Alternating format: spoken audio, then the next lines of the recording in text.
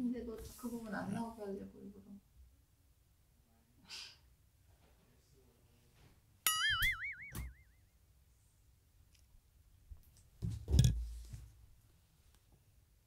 Hi, I'm Dobby, but you can call me Dobbs.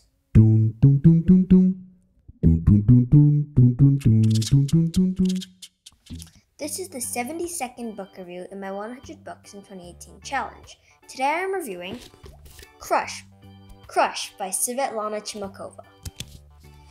So this is the third book of the Awkward, Brave, and Crush. This is the third book.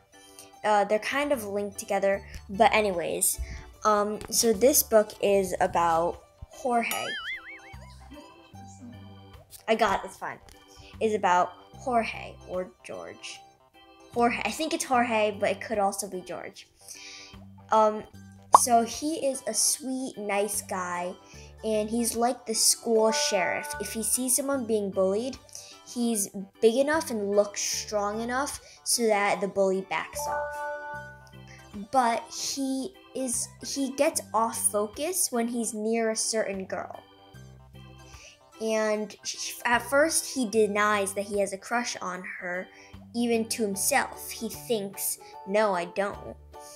But really, does he?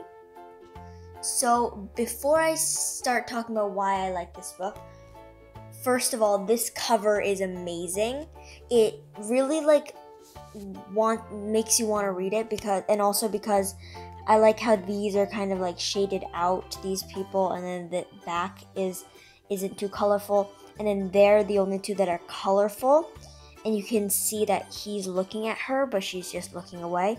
So you can clearly see already that the crush and the cover kind of like connect to each other. So this story was really cute and sweet, and it was just an amazing book in general. Just like Awkward and Brave, all of them are so cute and adorable stories. And I think I'm mentioning this for the third time because of all three book reviews, but the drawings in here are amazing.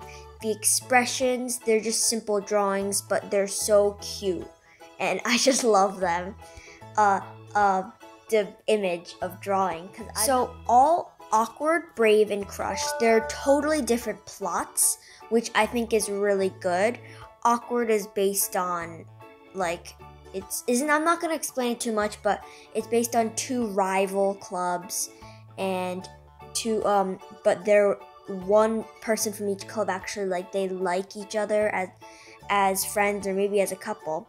Brave is about this guy who has to be brave, obviously, to bullies and to friends and to himself. And then Crush is about, well, all the reasons I've already said. And I really like how they're different, but they're all in the same world. But one thing I didn't like is we didn't get to see much of the characters from Awkward and Brave. In Brave, it did mention Jorge and his athletic friends, but there was only one scene in this book that actually had the main characters of Awkward and Brave. Okay, so this book works up and down. It was like a love story kind of, but it works up and down. So even in the book, it says it doesn't work as like a love movie. It doesn't work like in the movies where it's perfect and the guy ends up with the girl. It was kind of up and down, and yeah. So last thing I want to mention is second to last thing I want to mention is, again, that this story is really lovable. It has funny parts, it has heartwarming parts, it has parts that just want to make you make comics, or yeah.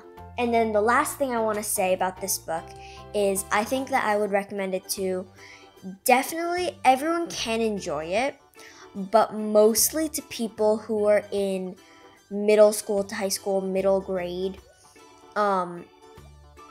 would enjoy this book. And even if you're not into reading, I've always said this for comic books, even if you're not into reading or you're not the best reader, this is a good book for you because you can focus on the pictures as well as the words. And I got through this in like an hour and 10 minutes, I think. And so I think it's a really easy to read, fast book. So that'll be the end of my book review. If you like this video, please like this video. And while you're down there, please subscribe if you haven't already for more content like this. Thanks for watching. I hope you enjoyed. Yeah. Okay. So